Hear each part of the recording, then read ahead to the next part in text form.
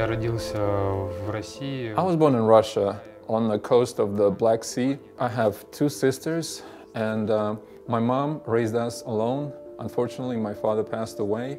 I have an older sister and a younger sister, but I'm the favorite of my mother. She likes me the most.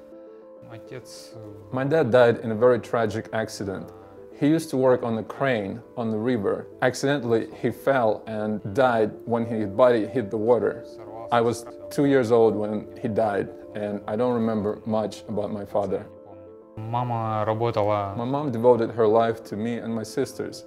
She had to work 3 jobs to make the ends meet, but we never were hungry or anything like that.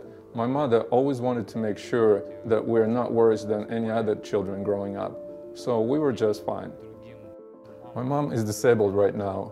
A little over a year ago, she had a very unsuccessful surgery and she is paralyzed from the waist down.